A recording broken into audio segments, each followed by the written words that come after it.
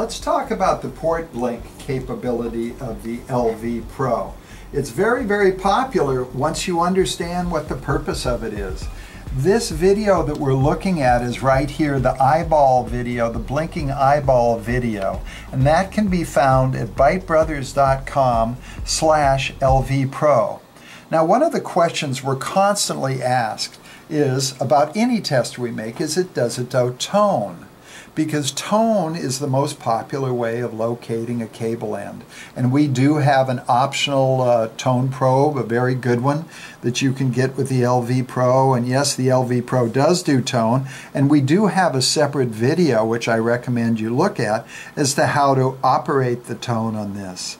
But with this video, I want to show you something really exciting, and that is the Port Blink app.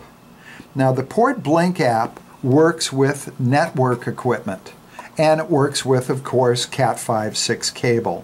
So let's go down. We're already on the network side. Let's go down to the Port Blink and select it. You can see the eyeball starts blinking. The hammer is hammering, meaning this test is working. And on pairs 1, 2, 3, 6, we are sending out link pulses. Now let's see what that does, okay?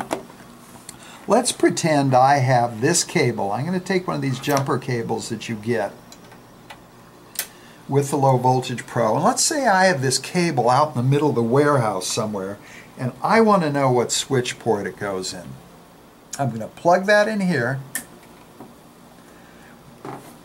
That port blinking is going to drive this end of the cable, and look what it does on this switch. Can you see that little green LED blinking? Very slowly.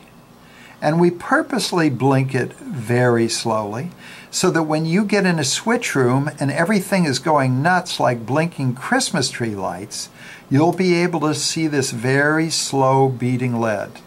Once people find out about the port blink capability of the Low Voltage Pro, they start using it a lot, and of course using toning less, because toning can be hit and miss when you're working in a network environment.